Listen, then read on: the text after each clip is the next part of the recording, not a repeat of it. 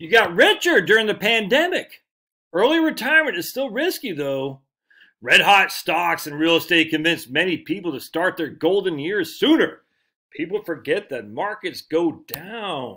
Do people actually forget that markets go down? No. Is that true? Do people forget that? Who forgets the markets go down? All right, so this from Wall Street Journal. One of y'all has sent this to me. It's worth a chuckle, that's for sure. Ann Tergessen has written it, Dateline, just a couple days ago. If you own stocks or real estate, you're probably richer than you were when the pandemic began. That could put early retirement within reach. They say early retirement. Taking such a step is still risky, though. We got Greg Gressel. He decided to retire after being laid off from his job at Hershey in 2020. The 56-year-old now lives in Durango, Colorado. He said he felt comfortable retiring because such a bull market and a rise in his home's value pushed his net worth above his retirement goal. All right, so he got laid off, but now he felt comfortable retiring. Well, he was laid off, so he didn't retire on his own. I feel guilty, but financially, COVID is the best thing that ever happened to me. All right. Moving up a retirement date can be a gamble. Ooh. People who leave jobs early forfeit the chance to save additional sums of money and must make their holdings last longer. Some underestimate expenses, including health insurance, before Medicare begins at 65. If a correction occurs in early retirement, losses can be magnified and it can be harder to recover. Yeah. All right, so let's. I want to jump down here a little bit because I think this is pretty interesting. That U.S. families are much richer now, at least on paper.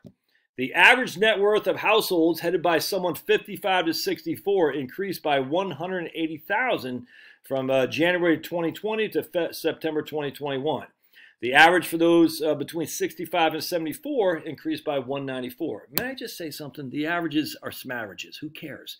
Me and Jeff Bezos, our average net worth is, I don't know, 50 billion bucks. I don't even know what his net worth is. But you can take him with 100 billion net worth and mine with $100 net worth, and our average net worth is 50 billion.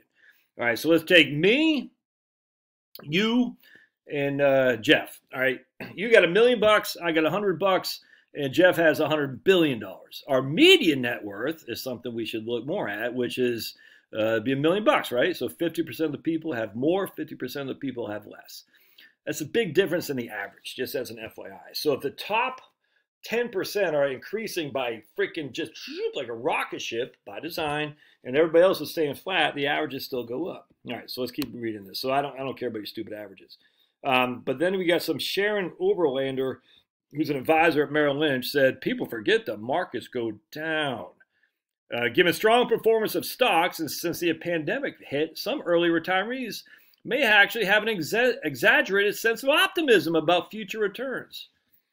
Really, Sharon? Did you actually study that? Did you look into it? Have you even studied your clients? Do they have an exaggerated sense of optimism about future returns? I guarantee you haven't done it, and I guarantee if you did, you would say they don't have an exaggerated sense of optimism. They actually have a more doom and gloom because it's like, this can't last. That's why they're taking the gains to retire, because this is the getting it out while the getting's good. Only makes sense to me, I guarantee. So who has an exaggerated sense of optimism about future returns? No one here does, I can tell you that right now. Everybody has a negative sense of optimism, or an exaggerated sense maybe of pessimism. All right. Let's see. Some advisors suggest dialing back on riskier investments. Okay, whatever. I want to read more about my man Greg Gressel because, I did like this actually. It's my man Dougie Fresh Wilson. He retired from a sales job at Johnson Controls. He felt comfortable because a bull market and a recent 30% rise in real estate pushed his net worth above his retirement goal. The plan that he and his advisor formulated accounts for a mortgage, 4 years of college for his youngest, and a health insurance through Cobra. Right? He recently reduced his holdings to 60% from 70% in stocks. In the event of a bear market, he can support his family for about 8 years by liquidating his bonds without selling any stocks. That's actually a pretty good move. I like that. I like that a lot, actually. But let's go back to Gressel here. Here's another guy. He was making bank as an airline pilot at United, but he's not going to take your mandated JABA. So he said he and his wife downsized. They sold their 2,600 square foot home in Houston for $300,000 and moved it to a one-bedroom home in Marathon, Florida. So they probably downsized significantly, and they were going to spend a couple thousand less than what they were budgeting for retirement. Good.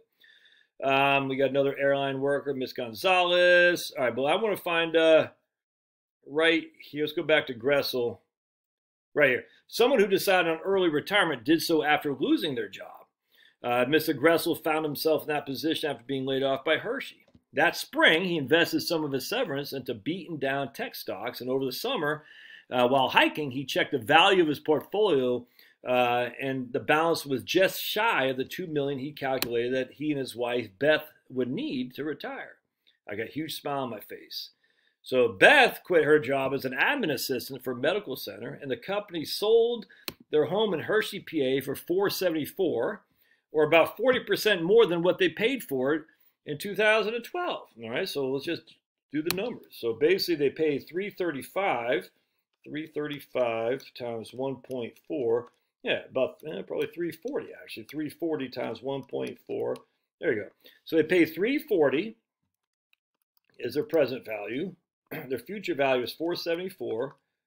We'll just say 10 years, or maybe 9 years is fine. And their average rate of return is 3.76. I mean, that's 3.76. That's not that big of a deal. Crazy. All right, but also too, they sold their house in Hershey for $474. They purchased a $515,000 home in Durango with a mortgage below 3%. We were not just a beneficiary of the stock market, we also a beneficiary of a housing bubble. Did Durango not go up with literally, I don't understand that. So let me just look this up. Here's your typical Hershey, PA, 3-bed, 2-bath house. Here's one for $469. It's probably similar to what he had. All right, there you go. That's 4-bed, 3 baths on a third of an acre. All right, so let's see what we got here. Nothing fancy there. Nice looking house, but nothing fancy. All right, and that was built in 1956. Let's go to now Durango, Colorado, and let's just take a gander. I don't know anything about Durango, Colorado. Sounds nice. I don't know the first thing about it. Probably ski town. I mean, well, let's just say there's 500,001. 3-bed, 2-bath on a what's that? About a little bit more than about an eighth of an acre. All right, 1,200 square foot. Yeah, that's a little bit different there, guy. That was like a condo. There's two. Yeah, that's yeah. That's weird. So I think this guy didn't buy a house for $515,000 in Durango. Not anywhere near. Let's see. Here's 646. Let's see what that one looks like. 3-bed, 3-bath on 5 acres at least. I bet you'd buy that. Let's just look at 850. There you go. There's 5 beds, 2.5 baths in Durango. Yeah, look at that. No, on a quarter acre. That something's fishy about old Greg Gressel here. He sold his house in Hershey for $474. Then they purchased a $515,000 home in Durango with a mortgage below 3%. So this guy's setting up for failure. You can see that a mile away. And it's going to get, I'm going to show you even more. All right, so here we go. 3-bed, 2.5 bath. There you go. Maybe you bought that one, something like that. All right, that's on a 1,500 square foot lot. Okay, yes, that doesn't make any sense. On a 1,500 square foot lot? What the hell is that?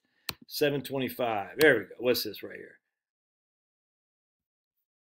On a 7,000 square foot lot? Something's fishy. There's no way he bought a house for $515 in Durango, and he sold his house for $474. And he says we were not just a beneficiary of the stock market, we're also a beneficiary of the housing bubble. The housing bubble affected both sides.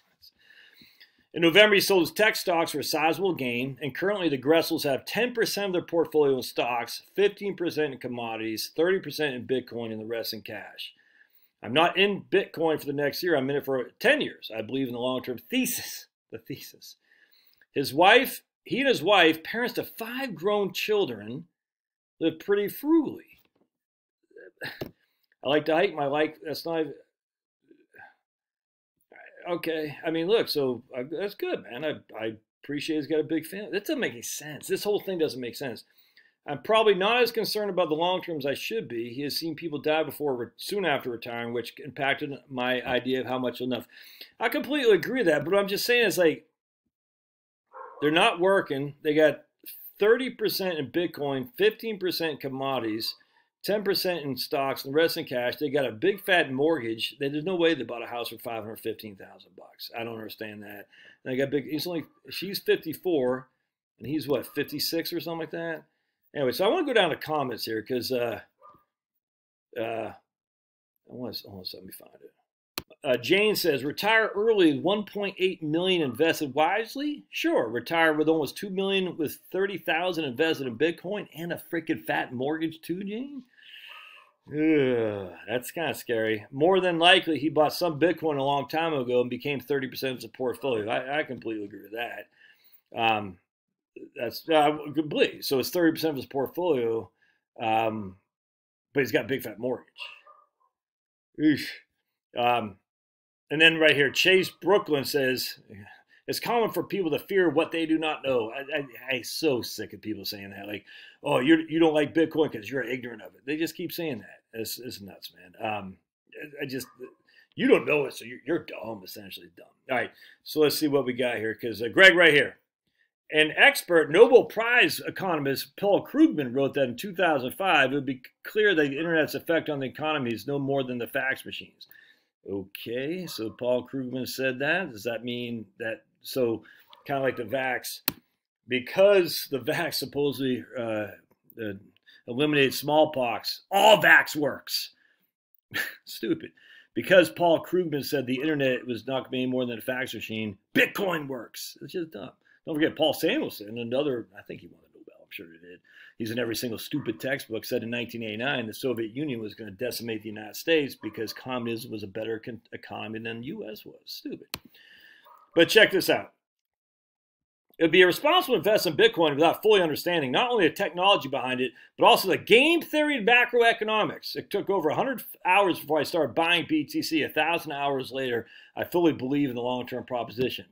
It's a thesis. It's just a thesis. But also understanding the game theory, and look, he do whatever the hell he wants to. I don't care. But that's freaking risky. These other guys know. The guy who said, I got 8 years I can live on my bonds, that's not risky. And Greg's risky. I don't get it. Look, do whatever you want to do. I don't care. But both those guys got a mortgage. They're going to be their downfall right there. Retirement is not risky if you go into it with no debt. I just got off the phone with these people today, man. They've been in freaking cash lake portfolio for a long time. Not all cash, but a significant proportion. The issue is between them, they're going to make $100,000 a year in Social Security. They got no debt whatsoever. They don't spend that much, but it's not like they're living frugally. We still got them budgeted $10,000 to $15,000 a year vacation goals. Yeah, they're just healthy. They're staying alive. They just like to freaking have fun. Mid-60s, they don't smoke. They might drink every now and again, but there's no medications. But they don't have any debt. None. And they just, it's not like they're spending $100,000 a year. Small pensions, $14,000 between them pension. But it's between their Social Security and their pension, that's going to cover all their income needs. And they're spending six figures. And because Social Security is the bulk of their income, hardly any taxes. It's a tough place to be. I mean, it's a great place to be. It's tough to make that proposition that they're risky. It's crazy. Love your thoughts. We'll see you.